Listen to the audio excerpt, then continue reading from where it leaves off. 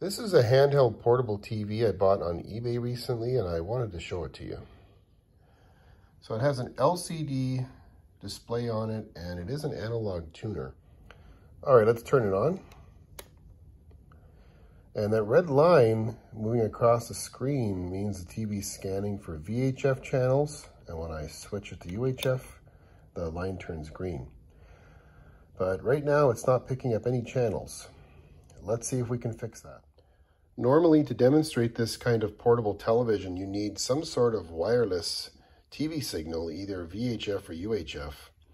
But for the purposes of this video, and to avoid breaking any rules around broadcasting your own TV station, what I've done here is just set up this mini TV modulator, and I've taken the video signal from my satellite receiver, plugged it into the modulator here, and then connected a piece of coax to the RF out on this modulator. And the other end, I stripped away all of the insulation and shielding to expose the center conductor and just wrapped it around the antenna, thereby giving us a nice secure closed circuit connection. And I featured this modulator in another video a while back.